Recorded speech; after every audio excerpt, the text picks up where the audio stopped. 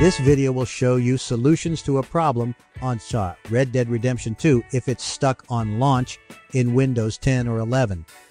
There are many factors that can prevent PC games like Red Dead Redemption 2 from launching and make the game unplayable.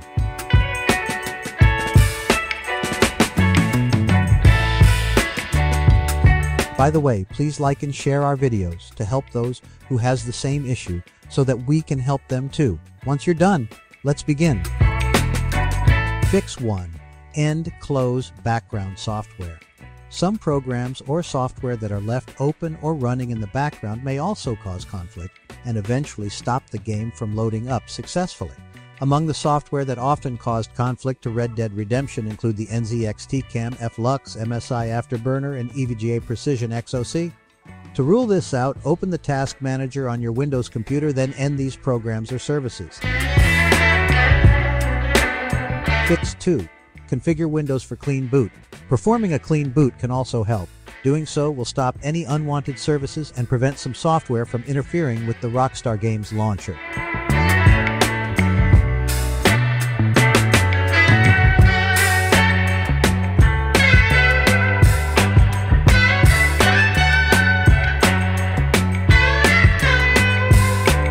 Fix 3. Set RDR2.x to run as administrator and disable full-screen optimization. Running a program in administrator mode is also a potential solution, especially if the error is tied to some permissions. When running the game in administrator mode, all permissions are unlocked for the game to access the required resources from the system, allowing it to work properly. Fix 4. Disable antivirus and firewall connections. Antivirus software and firewall connections can also halt certain programs and games from running. This is often the case if a possible security breach or similar threat is detected.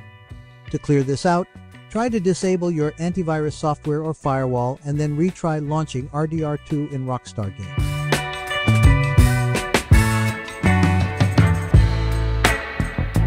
Fix 5. Update and reinstall graphics card driver.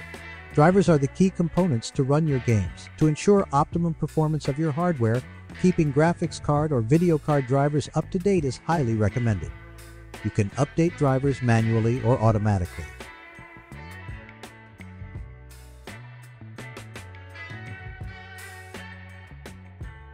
For manual updating, just go to the hardware manufacturer's official website and find the corresponding drivers for your Windows system. That's it.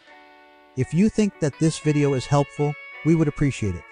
If you can leave a like or comment, subscribe to our channel or share it to your friends. This can greatly help in making Google's algorithm can find and recommend this to others.